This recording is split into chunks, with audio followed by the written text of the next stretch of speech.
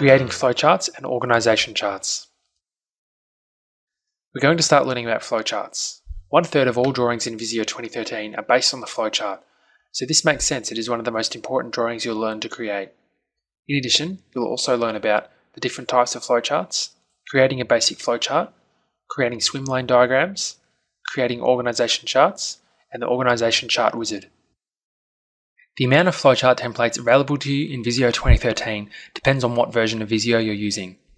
Visio Standard 2013 has 4 flowchart templates, and Visio Professional contains 9 flowchart templates.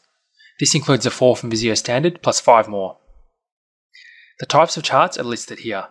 The first 4 are found in the Standard and Professional versions, whereas the bottom 5, shown in italics, are just in Professional.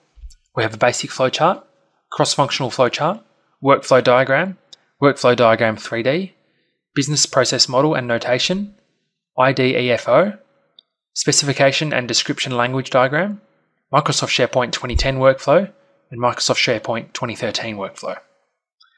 To create a basic flowchart, go to the File tab and click on New. Click on the Flowchart category, then open the basic flowchart. As an example for this lesson, we're going to create the process a company uses for hiring a new employee. Before we begin, let's take a quick look at the stencils available in the Shapes window. As you'll notice, right now we're looking at the basic flowchart shapes. We can also click on More Shapes, Quick Shapes, or Cross-Functional Shapes to get access to more stencils. To start creating your flowchart, drag a start or end shape to the drawing page. Now hover your mouse over the shape until you see the blue triangles appear. Move your mouse over the right arrow and choose the Process shape from the Quick Shapes menu. Add 4 more process shapes to your page.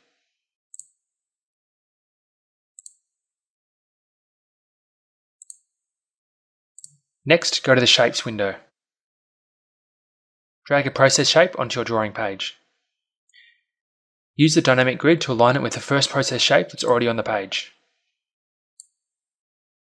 Add 2 decision shapes, followed by another process shape to the right of the newest process shape.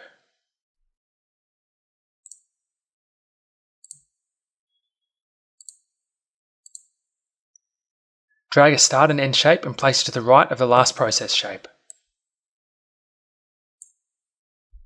Use a dynamic connector to connect it.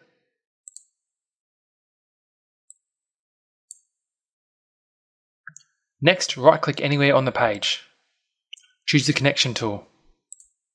We're going to connect the process shape on the far right of our page with the process shape found on the second row on the far left. To do this, select the first process shape. We're going to use the center connection point on the right side. Hold your left mouse button down and drag the dotted line that appears to the center connection point located on the left side of the other process shape. We're going to follow the same steps to connect the process shape in the second row to the second decision shape. So right-click on the page, select Connector. Draw a connector from the bottom of this shape here to the bottom of the second decision shape. Release the mouse, and the line is drawn. Drag a bounding box around the shapes in the second row. We want to make more room in our flowchart. Move them down a little bit.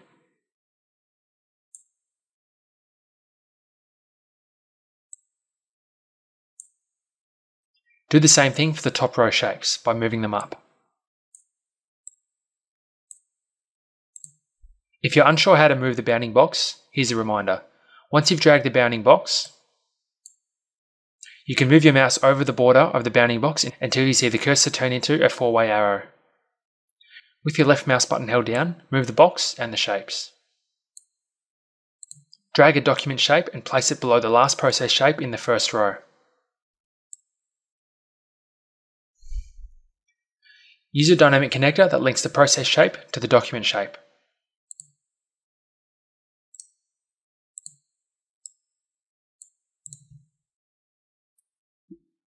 Now you can see the basic flowchart drawing. You can now add text labels to your flowchart as you learned to do earlier in the course by adding text to the shapes. So I'm now going to go through and add text to all my shapes. You can now see I've added text to all the shapes to demonstrate the employee hiring process. Swimline diagrams. A swimline diagram, also known as a cross-functional flowchart, can be more effective than a typical flowchart because they are organised by role or department instead of by steps. If you look at the flowchart we just created, you notice that we couldn't list who was responsible for the steps. To do so would have made the flowchart crowded and hard to read. The reason they're called swimlane diagrams is because each process is placed in its own lane, so to speak, and based on who is responsible for that process step. Let's create a swimlane diagram to show you what we mean. Go to the File tab,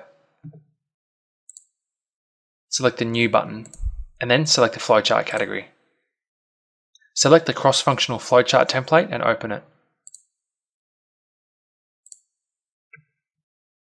You'll then see this dialog box appear right over your drawing page.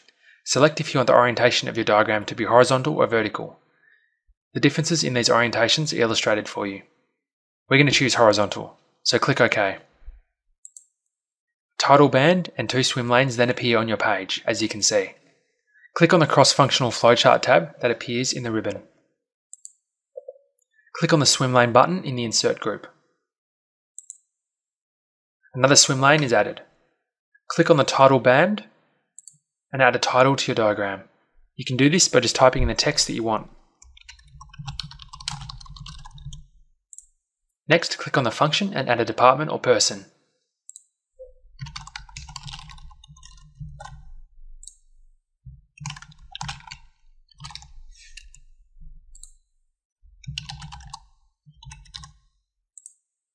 You can now drag stencils and add connectors to link together shapes just as we did with the flowcharts.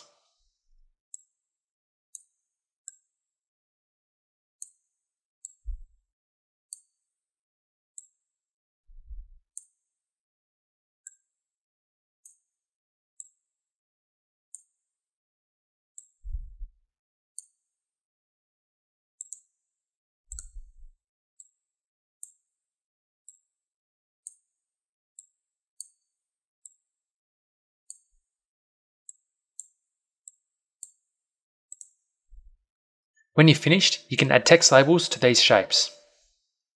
An organisation chart is used to show the structure of something like a company and depicts a hierarchy. You can use the organisation chart wizard to create an organisation chart, or you can create one by hand. We're going to teach you both methods, starting with creating one by hand. Go to the File tab and click on the New button. Click on the Business category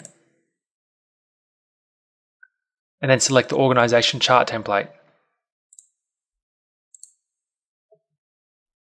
Visio will ask you if you want to use the wizard or if you want to enter the information that's already in a file. Since we're creating an organisation chart by hand, we're just going to click the Cancel button.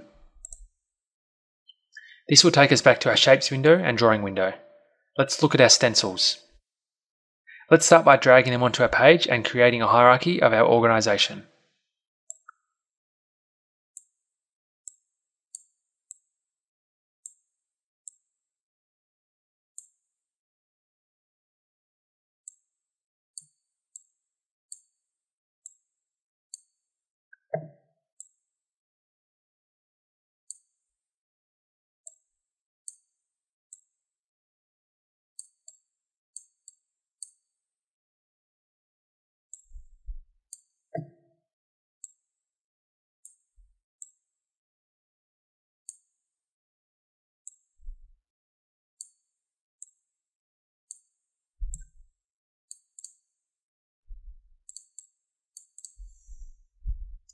I've now finished laying out the hierarchy for the organisation.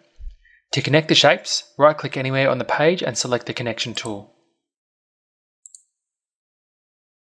Then click to select a shape and drop it on top of the shape that represents the next level above it. In other words, connect from the bottom up by dragging a shape and dropping it onto the shape that comes above it. If this message appears, you can click OK, or you can select this checkbox to not see the message again.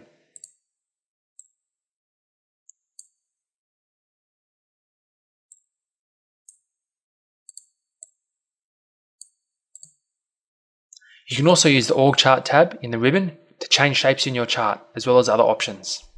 To change a shape, click on a shape in the Drawing window. Then go to the Org Chart tab in the ribbon and select the new shape in the Shapes group.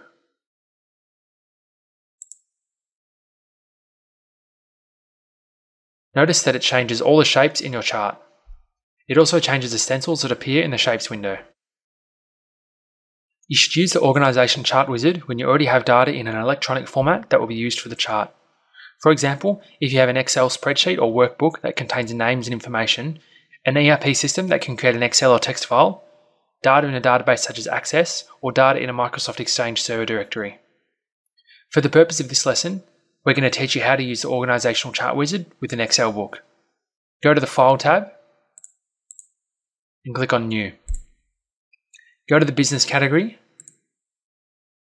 and open the Organisation Chart template. Click on Create. The first window of the wizard automatically opens. Leave the default option checked. Click on the Next button. Click on a text, org plus txt or Excel file, which is the second option here, and then click on the Next button. Click the Browse button and then locate the file that contains the data. Specify the language you use in the data. And now click Next. Visio will open and read the data that's in the spreadsheet. The column names will decide which holds the names and the structure information. On the next page in the wizard, Visio will display the column names that it thinks are the best match. Click the Next button. In the next window, you can tell Visio which employee data is to be displayed on each shape. On this page, you can select which columns from your data file you want to add to your organisation chart shape as shape data fields. Click Next. On this page, you can specify any pictures you want to use, so click Next. On this page, you can decide if you want to specify how much to display on each page. When you click the Finish button, your organisation chart is created for you.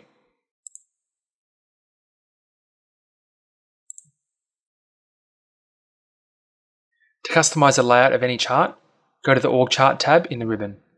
Click on the Layout button. Choose a new layout from the drop-down menu.